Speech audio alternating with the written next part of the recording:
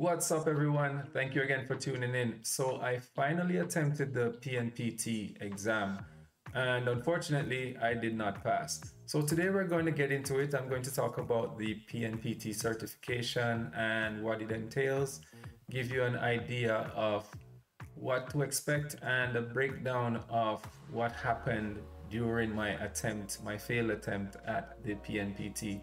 There's a lot to learn, and I am still learning, and I am not giving up. I have another attempt, and at the moment I am still working on getting ready for my second attempt. So this, I hope it will be helpful for you, and I'm going to talk about it and give you some tips, or basically tell you some of the things you should not do so that you have a better chance at passing the PNPT exam. Okay, let's start by talking about what the PNPT certification is. So this certification is offered by TCM Security, which is owned and operated by Heath Adams. He is the CEO, and he is one of the trainers in this course.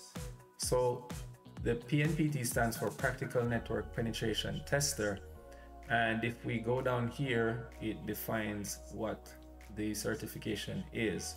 The Practical Network Penetration Tester, PNPT certification, is an intermediate level penetration testing exam. This exam will assess the student's ability to perform a network penetration test at a professional level. Students will have 5 full days to complete the assessment and an additional 2 days to write a professional report. Now, from my experience with this exam, it is definitely a practical experience, and it is real life more than anything I've ever seen. I have gone through a lot of CTFs in Try Hack Me and some Hack the Box, and this is nothing like that. The mindset that you have to tackle this exam is different. You have to treat it as you are actually doing a pen testing engagement. So as it relates to getting hands-on experience, I would give this an A+ for that. You know, coming from an intermediate or a beginner level, you're not going to get anything closer than this. I don't think so that there's anything else that exists in terms of certification that gives you this real life experience. Now, the course or the voucher, it comes with the training, and it's about $499, $500, and it's pretty reasonable. You know, the quality of the course, as I said earlier in other videos, that for the quality that they put out, it's more than worth it. Now, I took some time before I decided to do this exam because I believed that, you know, this was something was not going to be easy. So I tried not to take it for granted. However, there are certain things that resulted in my failing, and we're going to go through that. Now, if you go to the site, you'll see all of the offerings for this. As I said earlier, when you pay for the exam, you get the course content with it. But let's go through some of the tips that they have here and what's expected. Now, all that they're showing here is under the banner how to pass the exam, but this is basically the setup of the exam. It's asking you, it says, in order to receive the certification, you have to perform open source intelligence, gather intel on how to properly attack the network. Now, this part here is very important, and I think this is where I fell down mostly. You know, you have to perform as much OSINT as possible, meaning you have to gather all the information, document as much as you can, and the more things you document, the more options you will see, and you have to be patient. You can't rush through. And then the next step is to leverage their Active Directory and exploit by avoiding the antivirus or whatever software that they have on the network that's preventing you from successfully attacking the network. Then you also have to, once you've done this, one of the main goals of this exploitation is you have to exploit to the point where you have complete control of the domain, meaning that, as you can see in the second point here, you compromise the exam domain controller. So you have to gain access to the network, then you have to do both lateral and vertical movements in the network to the point where you control the domain controller. Then you have to provide a detailed and written report. And this is also very important because as a pen tester, most of your work is going to entail communicating through your reports. And this is going to be to different people from different levels of the organization. Then you have to do a 50-minute debrief. That's if you get that far. Now, what I like most about this exam is, as promised, the exam is very real life and there's no multiple choice and there are no flags to capture.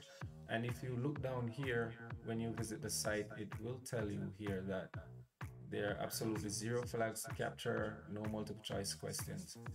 And it can look, the lovely price of $500 is right there.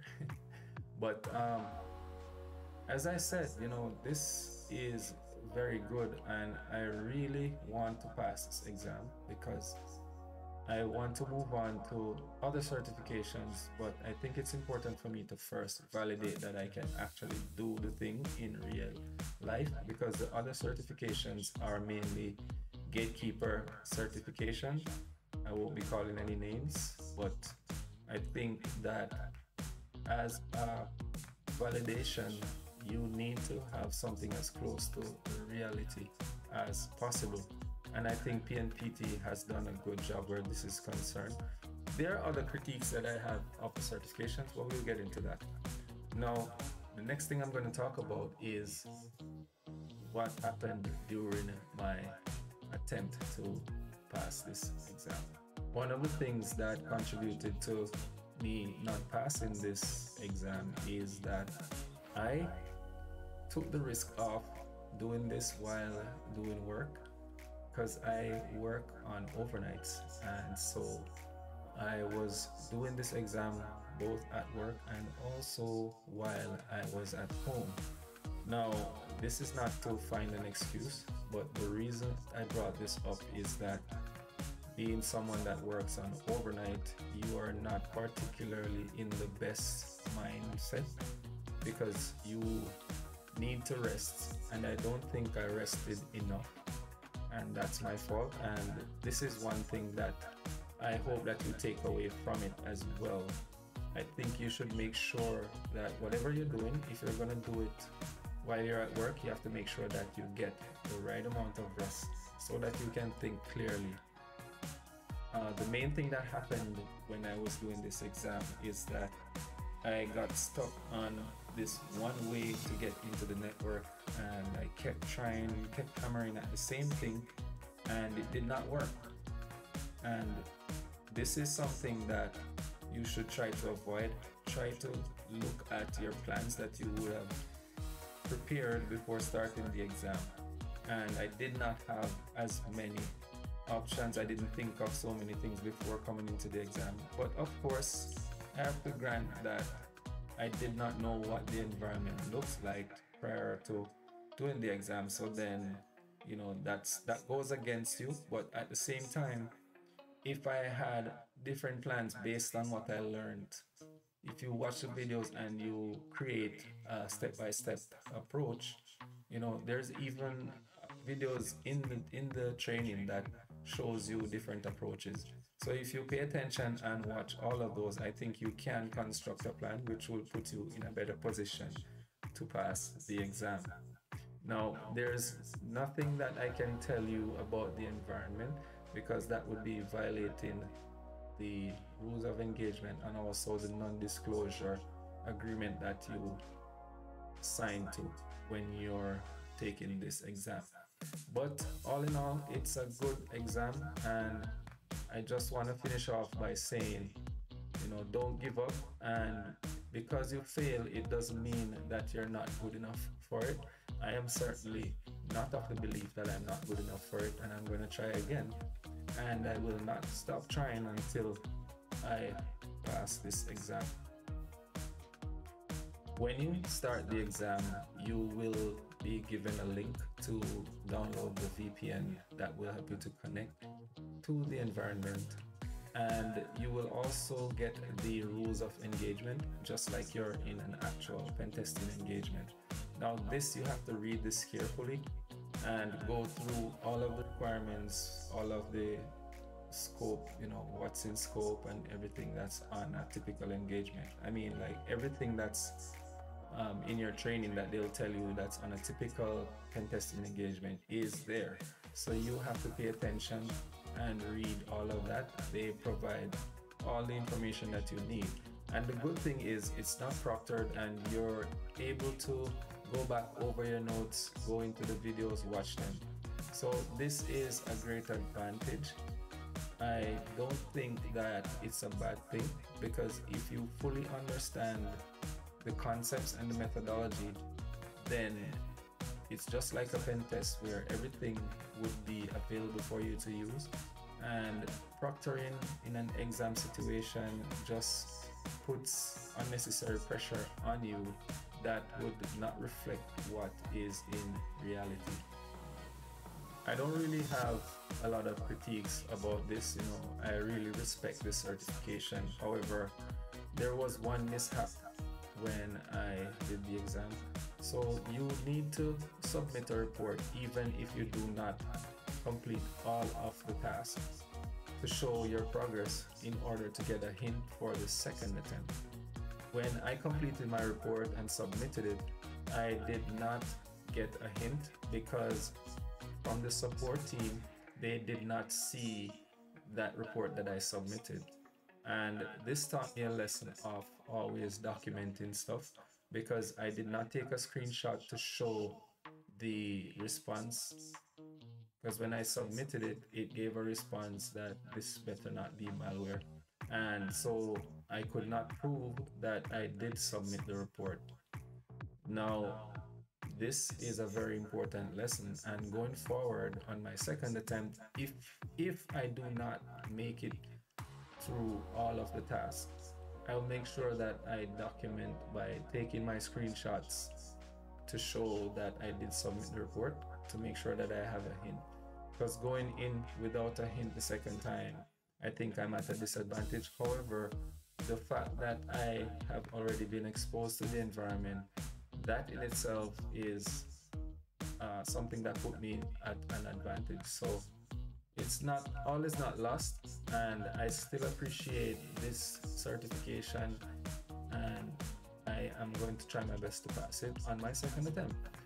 So guys, I hope that this review has helped you, in your preparation for the exam. I hope that you've learned something from what I have said. And if this is your first time watching, just hit that subscribe bell and stay tuned for more videos. Hit the like button as well, and it helps with the channel.